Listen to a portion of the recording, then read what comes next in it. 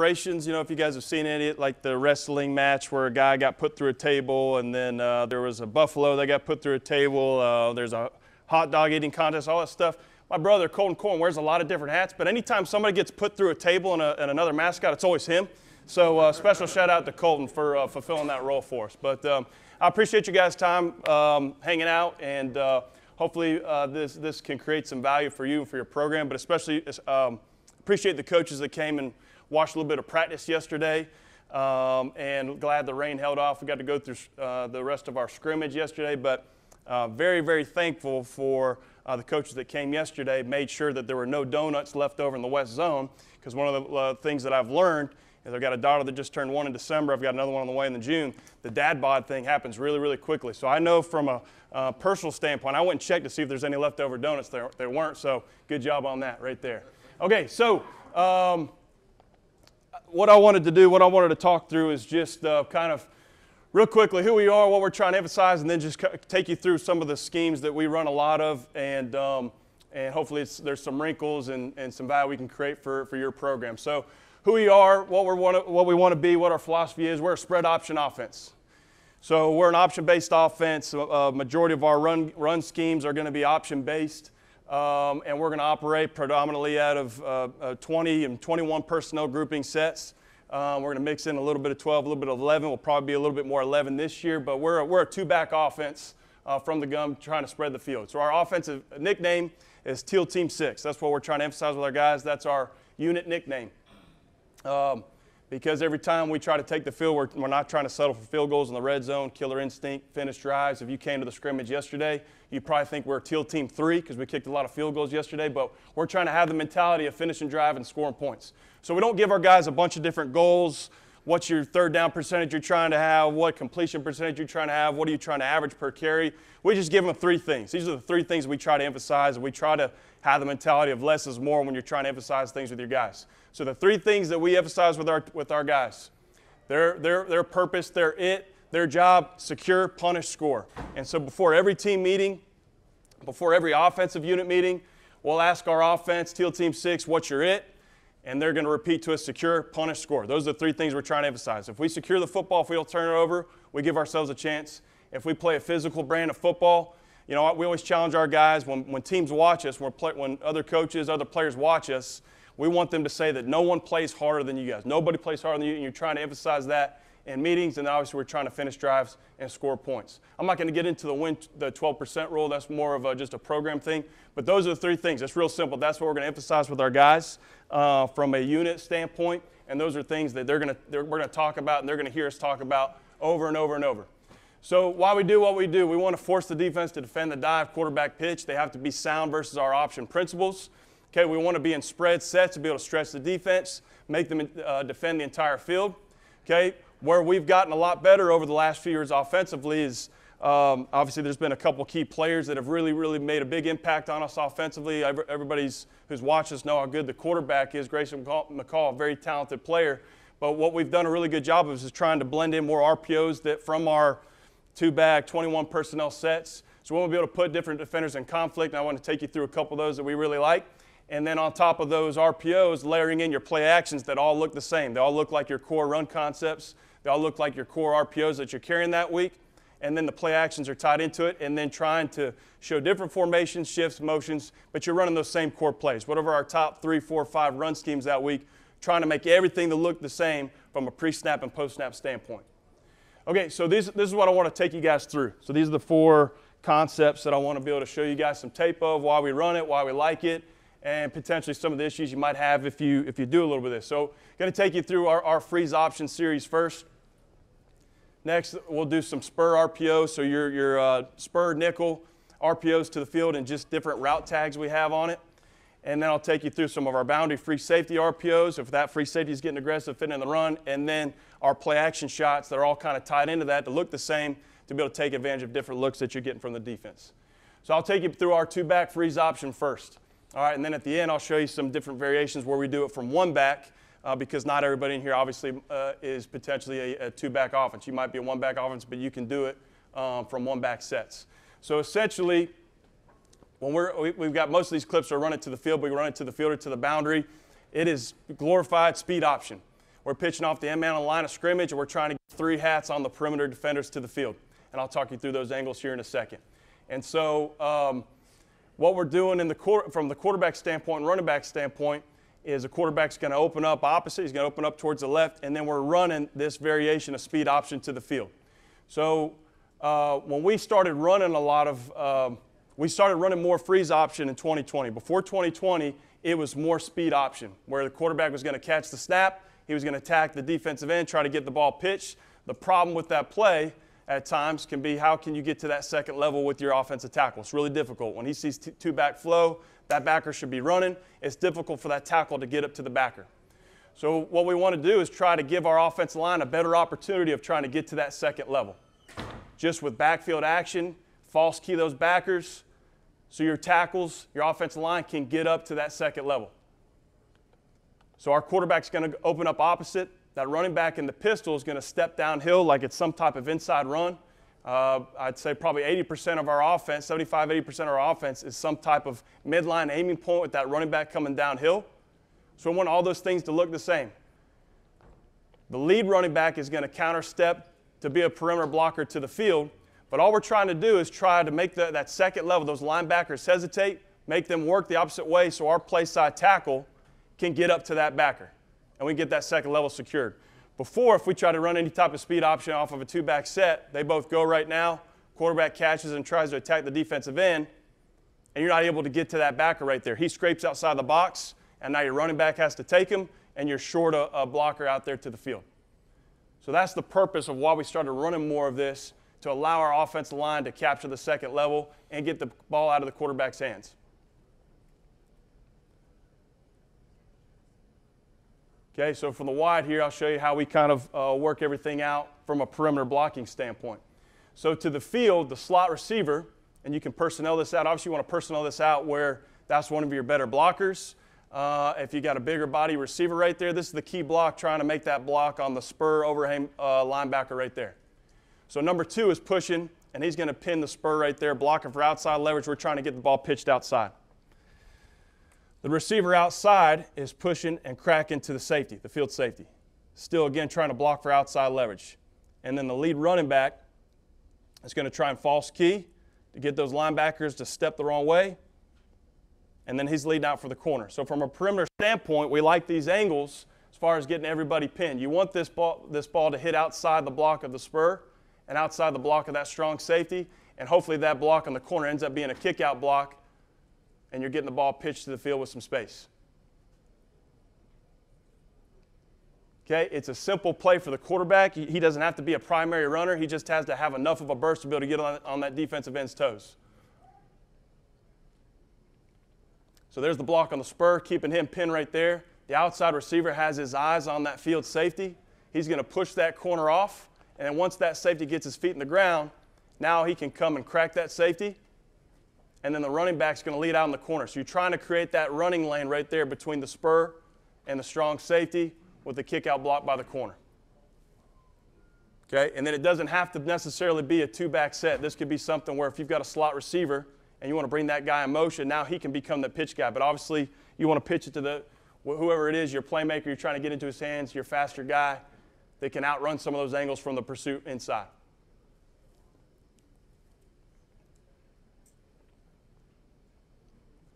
Okay, we like this a lot. There's ways in our offense where it doesn't have to always be a freeze option play where the running back has to be a lead blocker. We can run some different variations of midline where the quarterback can read the defensive tackle, pitch off the defensive end, and there's some type of inside run element to it.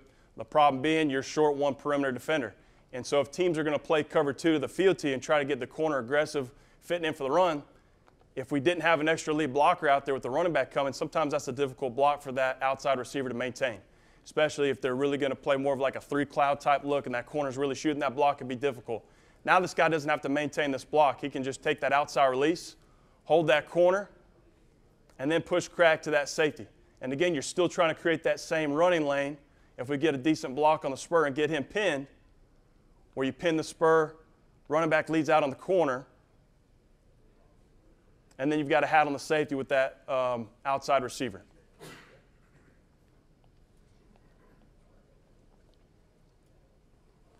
Okay, so if you run this a lot, eventually those linebackers are going to be taught. They're going to try and get a little bit of a pickup on if they see that counter action right there where they're going to try and scrape that backer outside the box. So this is a tough look for that tackle, obviously.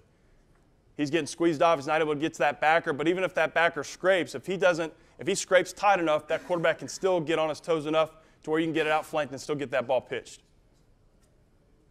Okay, but the key block to the play is being able to block that spur. So you really want to try to personnel with you got a bigger body receiver, your best blocker, somebody that can maintain that block.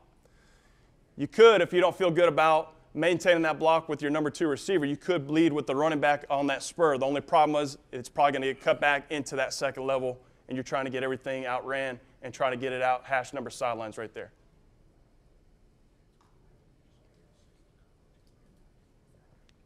But it's a simple play for the quarterback.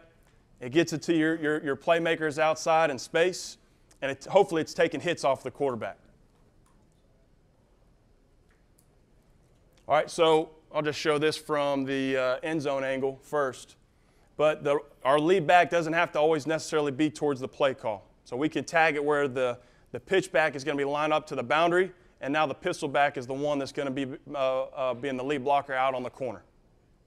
Okay, the tackle is going to take the best release to get to that backer. So if he's got a head up 4, if he's got a 4-eye, he can jab and loop around us outside of that defensive end to make sure he secures the backer. But the whole reason you're doing the play is trying to false key those backers, which you get that with the mic right there. He steps inside with that quarterback open and opposite. He sees a slight downhill action with that pistol back, and that false keys him enough to where that tackle can get up to him, and you've got the second level captured right there. Again, quarterback's not getting hit. It's getting out of his hands. It's something simple to get it on the perimeter and get it to your playmakers.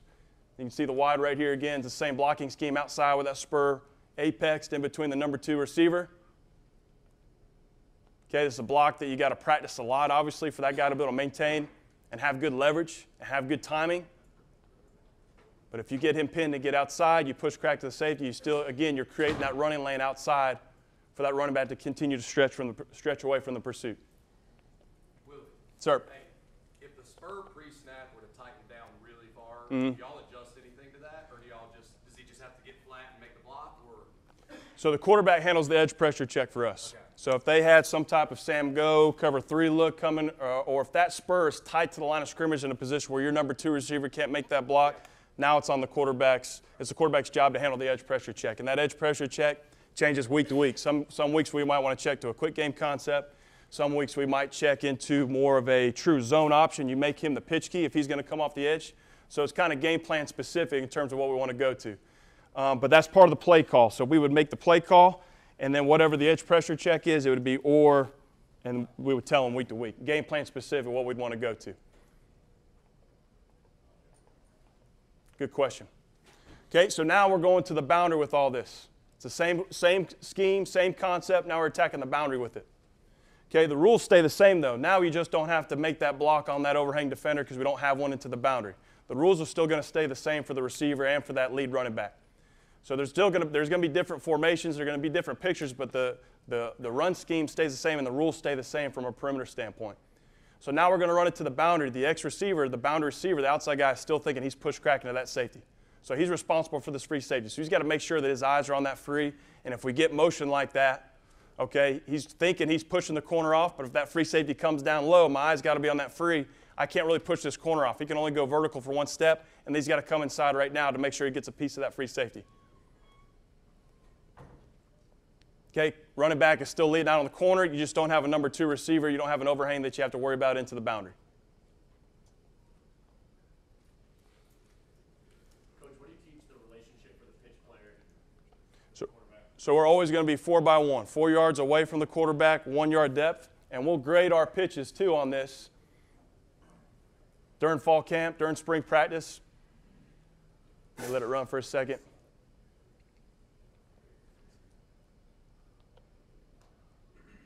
We'd probably grade that a B. Like we want all of our pitches to be as many A pitches as possible because obviously you don't have to maintain these blocks as long as you need to. So if that running back is catching that pitch even with the quarterback and he's going downhill, we would label that as an A pitch. We keep stats on it during the spring and during fall camp. He's slightly behind. I mean, it's decent, but he's a little bit behind him right there. We want him to be catching it downhill, so these blocks aren't having to be maintained, and you can hit it right on time right there. But 4x1 on any of our pitch plays, anytime there's a pitch player involved, he's always trying to maintain that 4x1 relationship. Okay, so there it is to the boundary. Here it is again to the boundary off of a unbalanced picture. Okay, so now if we get him into an unbalanced check that we're trying to attack, now I don't have to worry about push cracking to the safety. We don't have a receiver over here. We've got a tight end over, 2 receivers to the field, 2 running backs in the backfield. Now this lead back is taking that corner, whoever the secondary defender is, that's who he's going to end up taking, trying to kick out. Okay, and the tackle's got to understand right here where this play's trying to hit.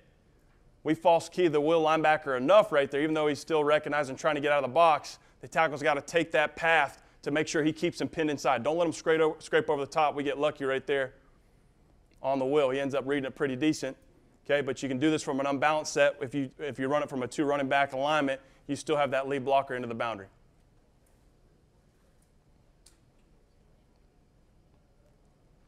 Okay, so here it is again into the boundary. X receiver still push cracking to the free safety. Running back is leading out for the corner. Okay, tackle should have a pretty easy shot of trying to get to that will linebacker based off his alignment right here.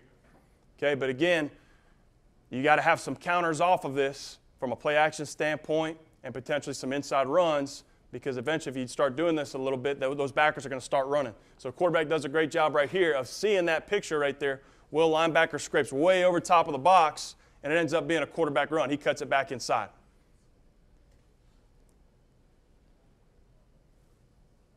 So it doesn't have to automatically be a pitch if you're getting a look where we don't have good leverage. Those backers are really turning and running. It could end up being a quarterback run right there if you get that heavy squeeze scrape. So those are just some variations off of 2-back. Now I want to just show you some variations off of 1-back. We major in it off of 2-back just because that's who we are. But I wanted to tag some of these because probably maybe this fits your system, your personnel a little bit better. Okay, so one way we try to get to it off of 1-back is basically getting to essentially the same play, but using escort or jet motion right here by a slot receiver or a tight end to become that lead back. So the rules are still staying the same to the field, even though we're in 1-back right here. He's pushing to the spur. He's going to crack the safety. Now the quarterback's going to snap it before he crosses the center, and he's taking the place of that second running back leading on the corner. Okay, and on this one right here, it's game plan week to week based off of what our favorite formations, what our favorite play actions are. But here the quarterback's going to open up towards it. So I believe in this game plan we had where we had the little tight end flat, split zone RPO. So we just wanted to pair up the freeze option off that same motion, same formation, all that stuff right there. Okay, we don't get a great block on the safety right here. If we get a better piece of him right here, that ball's going to hit like that first one did earlier in the tape, where he should be kicking out that corner, and hopefully that running back hits it outside of that block on the safety to the field.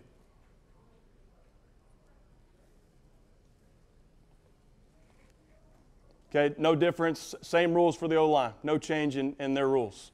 Okay, you don't have to counter it every time. You don't have to open up opposite. If you feel more comfortable with that quarterback, open up towards it so he sees that defensive end.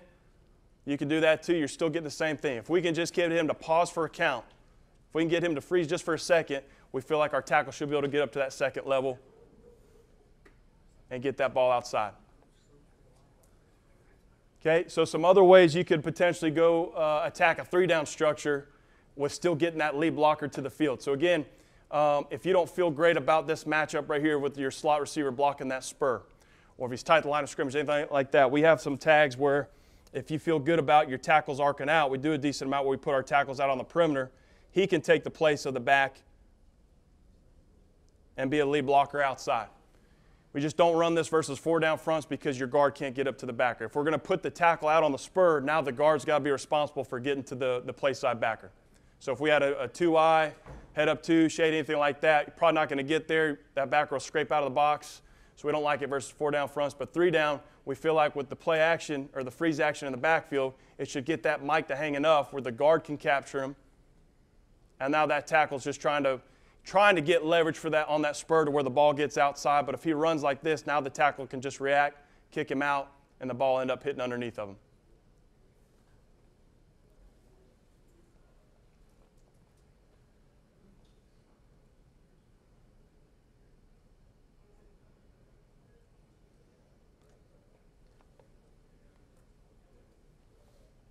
Same call, 3 down.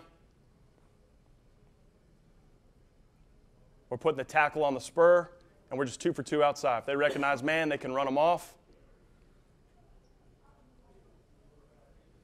Okay, we get a little leakage backside, but the quarterback eats up enough of the space right there to get the ball out of his hands and get it pitched on the defensive end. So that one ends up hitting outside as opposed to the first one, that spur tried to play outside the tackle, and the running back hit underneath that block. Okay, so here's one back freeze option into the boundary. So if we run it to a tight end surface, we'd have a different tag for this. Now we're probably not going to push crack this with the X receiver. All the other 2-back ones I showed you were push crack into the free safety with the X, and then that lead back was coming for the corner. So when we do it to a tight end surface, we have a different tag for it, which tells the X receiver, you just lock on the corner, and now the tight end is the one that's going to be on that free safety low. Okay, if you felt like the X has enough time based off of your opponent, if the X can still push crack to the free safety, those are probably the best angles, but it kind of depends on what formation you're running it out of.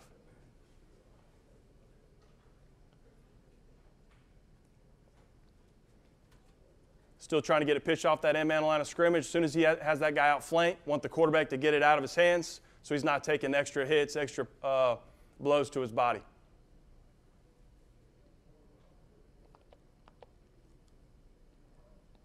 Same call to a tight end surface here in the boundary.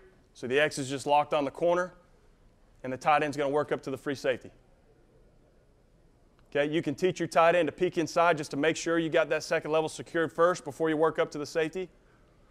Now this one right here, end-man on line of scrimmage tries to slow play him and shuffle outside, so the quarterback ends up taking off with it.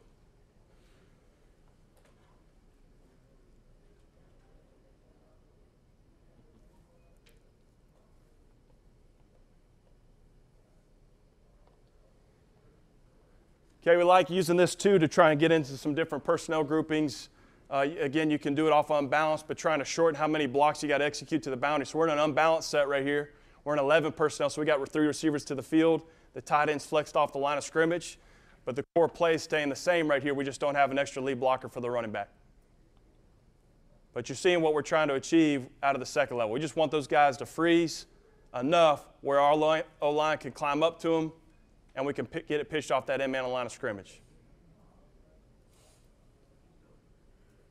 Coach, are you teaching your quarterback to run inside the read man, or is he running at him, or is he running, what's his path? Anytime we pitch off of a spur overhang, I tell them to attack the inside shoulder pad to make that guy make a decision.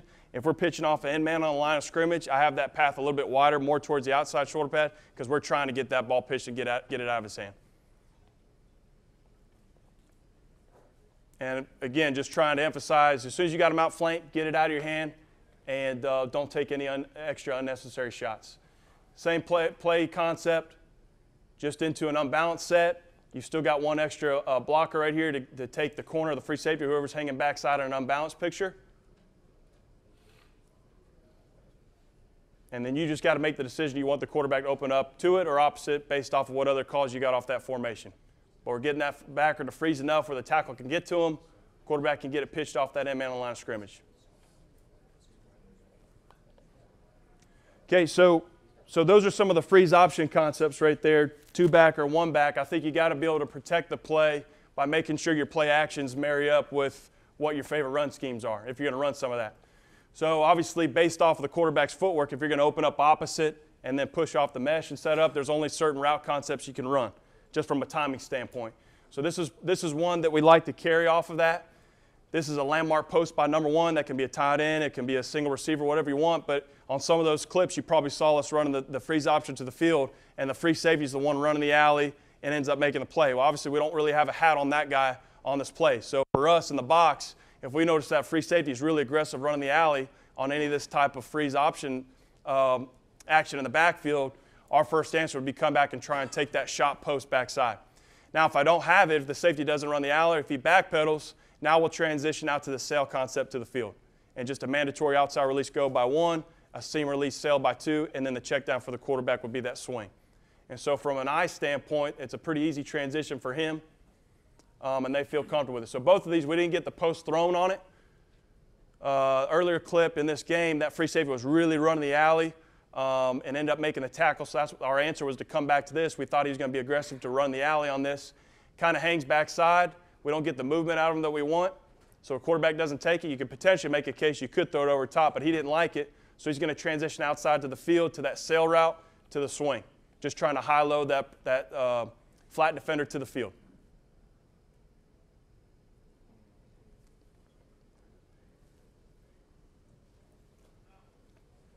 So this one's off of that counter freeze option, so I want the footwork in the backfield to be the same for the quarterback. So he's going to open up opposite.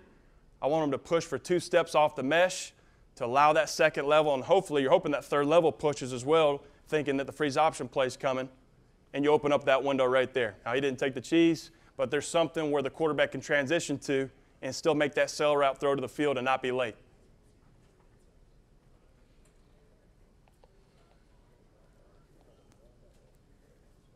Okay, routes are the same. I'll just show it from the end zone.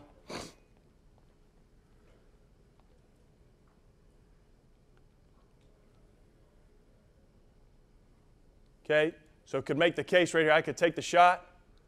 He didn't feel good about it. Felt like that safety was kind of hanging in the middle of the field, so he transitions off of it, good escape in the pocket, and we get out to the sail route late.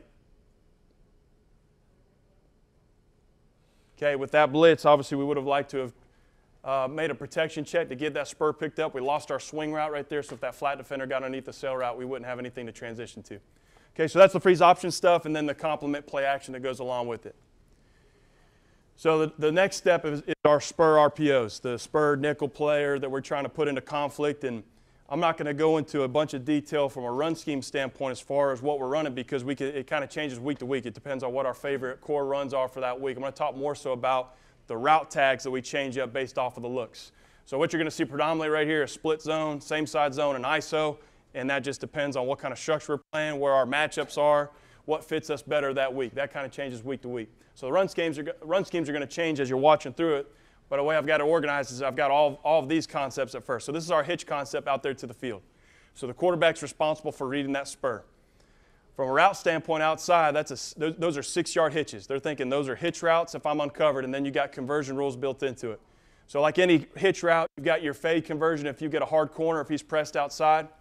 Okay, our conversion inside is if we get any defender, if he's covered, if that rover, that strong safety rolls down over top of him, if he's covered, don't stay covered, turn that into a slant. So you've got a slant route built in as a conversion with number 2 and a hitch route conversion outside by number 1. Okay, so if that spur is covering up the hitch route, if he's not folding in, we'd like to think we've got decent enough numbers and we've got decent enough movement inside where we can hand that football off and get positive yardage. The X receiver's got to get in there to dig out the free safety. He's got to be the one that takes that free safety. Okay, once the spur starts being more aggressive to fit into the box, if they're giving me this hitch route, now I can transition out to number 2. If it's edge pressure on any of our spur RPOs, if he's blitzing, now the quarterback's got to read his angle. So if that spur is blitzing at the quarterback, we got to hand that football off because that could be a collision, they could tip the ball, anything like that. We give them a rule on this too. If you're playing against a team that's playing middle closed, you know it's middle closed, and he's got an easy throw outside to the number 1 hitch, he can go ahead and take that even though the spur is kind of playing in between. Obviously, that's more so guys that have been in the offense for a little while and got a better feel for it and all that. Okay, so this is split zone from a run game standpoint, and it's just our hitch concept out to the field. So if they're going to play that 2 look to the field, the spur's got his eyes on number 2, we should be able to have a decent enough run inside if we're doing our jobs and we're able to dig out that free safety with the X. So easy read for the quarterback. They cover up number 2. I'm going to hand that football off. The X receiver has to come down and block that free safety fitting into the box. Okay, running back's read tells him to cut it backside. And now the corner is the one that's left that has to come off and make a tackle. Okay, so this is same side zone. Spurs apex pre-snap. He's covered up number 2. He's not a part of the run fit. We're going to hand that football off. Okay, so now the free safety is really aggressive coming down there. Almost ends up making this play. The running back ends up squeaking through. Okay, but if that free safety is aggressively coming downhill, that would be our answer would be to come to the next RPO I'm going to talk you through. If he's not able to make that block, we have to make an adjustment in terms of who we need to read in terms of the RPO. So he's screaming downhill in there. Now we got to make an adjustment. I'll get to those in a second. Same thing, same side zone. Spurs not giving me the hitch route. Quarterback's going to throw it off or hand it off. In that first clip against App State, Okay, the backside linebacker scraped heavy over the top, so the running back hit it backside. Now the will linebacker is kind of hanging backside, so now he's going to hit this play front side. Okay, so all simple handoff reads. Everybody agrees right there. They're not giving me an easy throw. I need to hand the football off. Same call, same side zone, same look, handoff read. We can mix up our split at the X receiver to try and get a hat on that free safety, make sure he's not the one making the tackle. Okay, so he does a decent enough job of running interference right there on the free safety where that X runs the corner basically out of the play. But if that backside backer scrapes over the top, that's telling the running back he's going to cut it backside, and our X receiver has to dig out that free. Okay, so now we'll get into some of the pull reads. So now, Spur's going to get aggressive. They've got edge pressure call from the field. If he's going to uncover number 2 and give me that throwing window, we can take that hitch route. So he's uncovered, so he's going to sit it down on the 6-yard hitch. There's no conversion right there. Outside receiver's busting. Cover 2, he should convert that to a fade to try and get that corner from folding back in to make the tackle right there. If the Spur's blitzing from space, quarterback can still make that throw. It's more so if you think he's a threat to make contact on you or tip the ball, we want to err towards handing that football off right there on the RPO outside.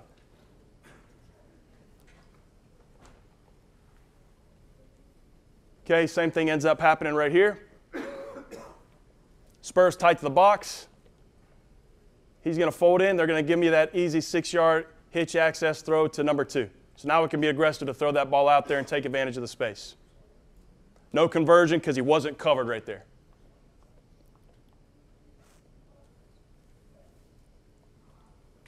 Okay, this one, the quarterback transitions outside of the number 1 receiver. So that spur folds in. You know, sometimes on this hitch concept, sometimes when those spurs kind of just concrete and hang in between, or if he folds in slightly, they can cover up number 2. So on some of those, you really want to try and force more of a handoff read because it's hard to make that hitch route throw over top of number 2. But this is one pre-snap. He felt like that corner is going to be bailing.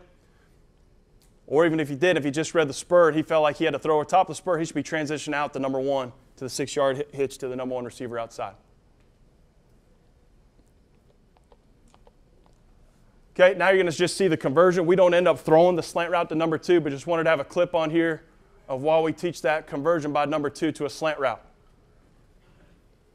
Okay, got an extra perimeter blitzer right here. This is a spur, strong safety blitz. So you got an extra hat. So he needs to be able to hand the football off, or you better get rid of it quick. That safety is unblocked. But just showing you the top of the screen while we teach this as a slant route to occupy that flat defender now, pushing over towards him, and it gives him that easy hitch access window outside of number 1. Kind of pulls him out of the window. And if it doesn't pull him out of the window, if he plays heavy outside leverage, we can throw that slant to inside number 2.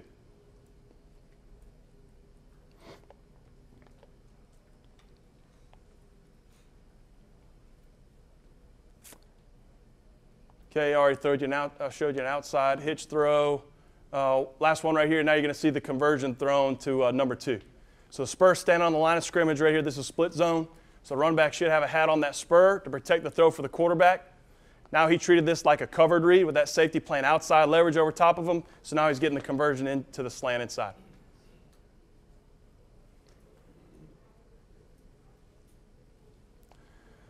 Okay, so those are those hitch RPOs. So now the switch up that we can have outside from a route concept standpoint is now we can have this speed out by number 2 with the curl route by number 1. So now if they're forcing you to hand the football off, the spur playing in between, he's forcing handoff reads, and you want the quarterback to be a little bit more aggressive to get the ball thrown. Now our changeup is to go to this route concept outside from an RPO standpoint. Okay.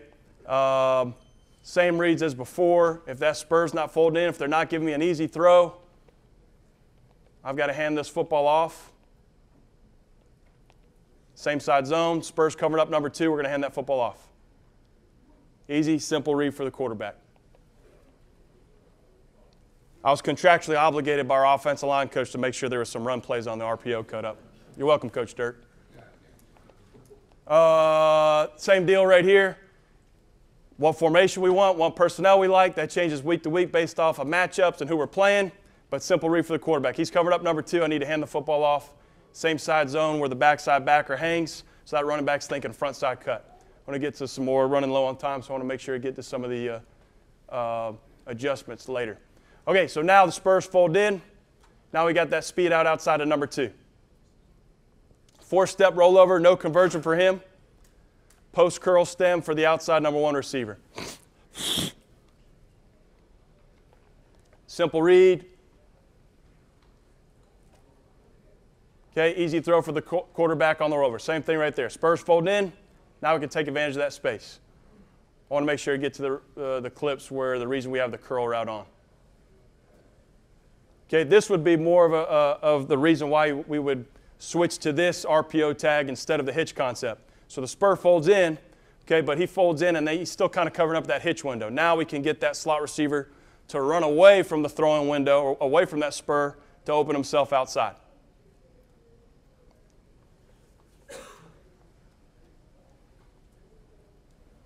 Okay, this one, I think on this RPO too, you can tell your quarterback to be a little bit more aggressive to let it rip outside because he's running away from that spur. On the hitch concept, sometimes that spur can just kind of be in that window. So I think this cleans it up a little bit more for the quarterback. They can be a little bit more aggressive to get it thrown outside if they've got the space. Okay, and okay, so now you've got it into a cover 3 structure. So the reason we like it with the curl instead of just a rollover and a go route outside is if you get cover 3, you'd be covered up right here. This guy really should be trying to drive on this rollover, but that curl window is going to end up popping open if he does.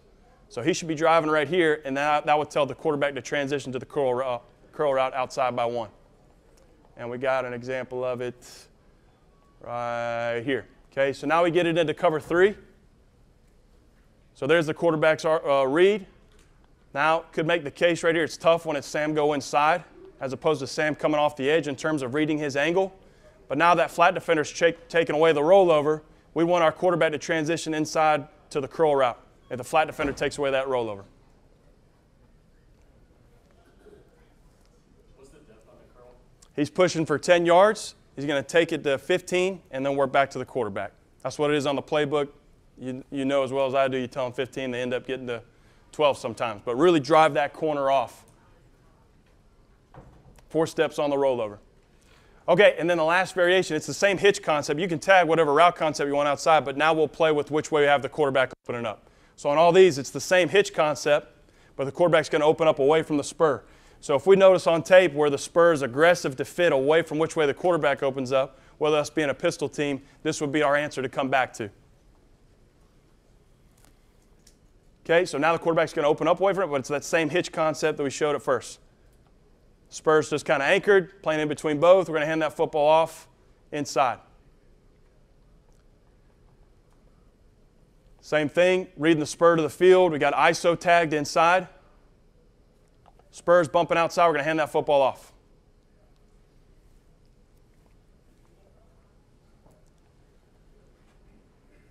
Same call, out of a 2x2 set. We thought the spur was going to be aggressive to fit if that running or the quarterback opened up into the boundary. He doesn't. He tells the quarterback he's handing the football off. Tag whatever your favorite inside run concept is. It doesn't matter what the run concept is. That's more game matchup and week-to-week preparation for us. Well, is that still a read? He's still reading that spur? Is that pre-snap? Post-snap. It's all post-snap. The timing's a little bit different on this, though. With the quarterback, you couldn't have it on the same timing if the quarterback's open up way. He's got to have a little bit more time to be able to read that spur. So the running back's going to wait until the quarterback opens up and presents the ball to him, and then he's going to go. So it almost is somewhat draw-like in terms of that. Now, some of these are from when we were still offset, but when that running back's in the pistol, he's got to wait until the quarterback opens up, and then he can come downhill to give that quarterback plenty of time to read the spur. Now, probably more of a defensive call rather than fitting off of the back right here, but that's just one way where we'd want to open up away from the spur and be able to take advantage of that space, hitting that hitch route to the field.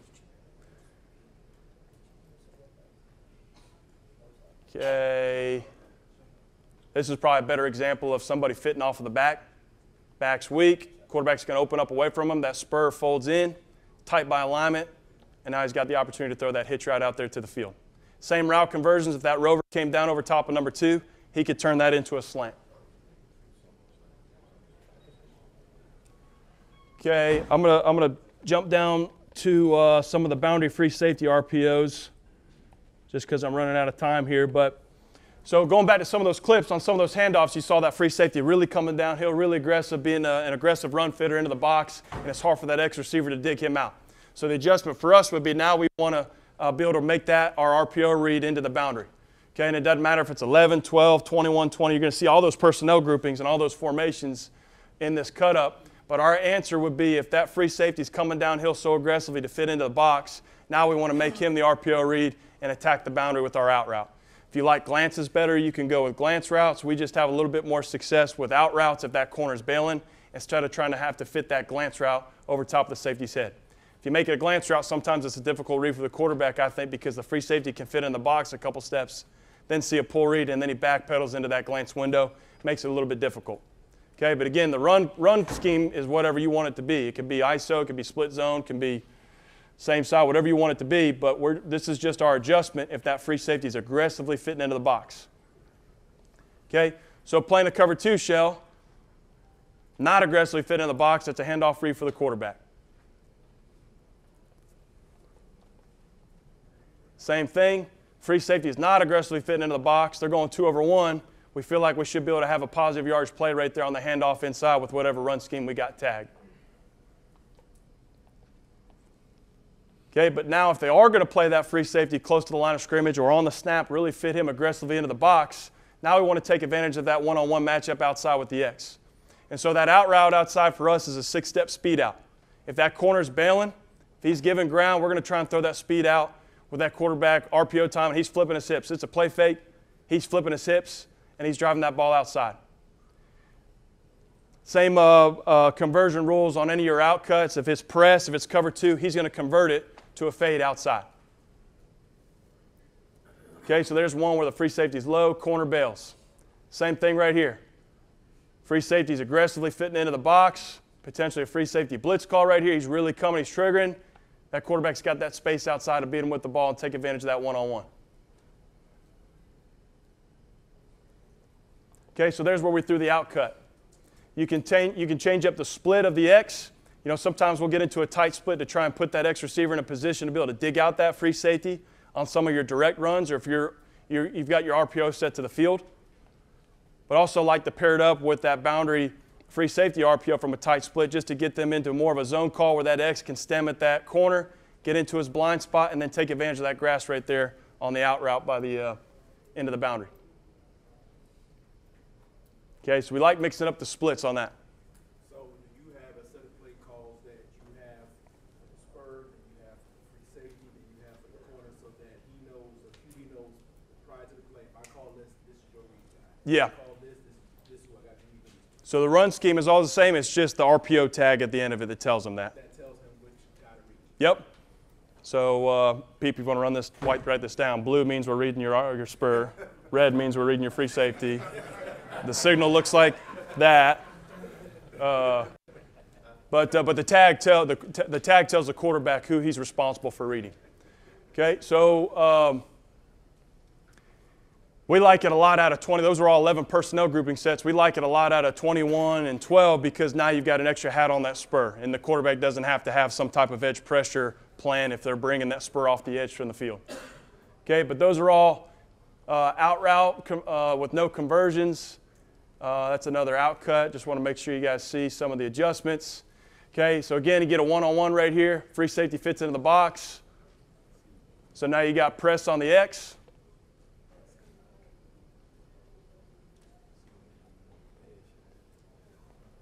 And now you get that fade conversion outside, one-on-one.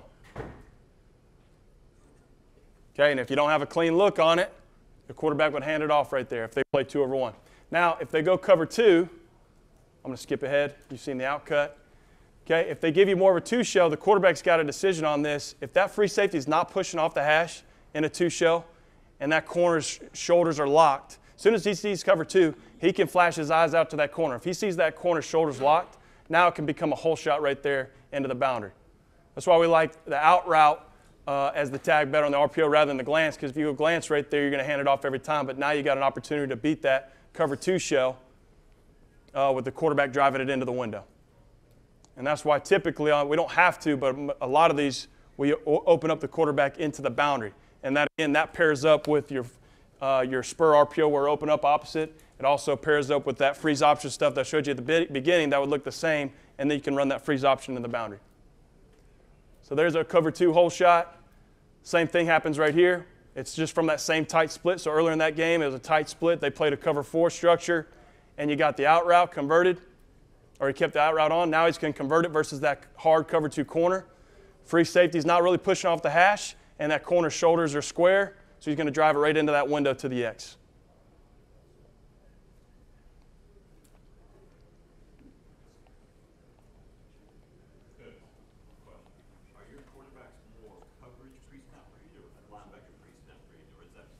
For the quarterback, all post snap.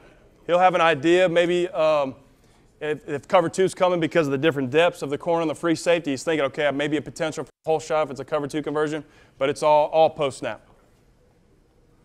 Okay, and then another cover 2 deal right here. From alignment standpoint, that free safety is pushing outside the tackle pre-snap. That corner's low. That's kind of alert for him. Hey, I got a potential shot at hitting that hole window right there in between the corner and the free on that pre-snap alignment.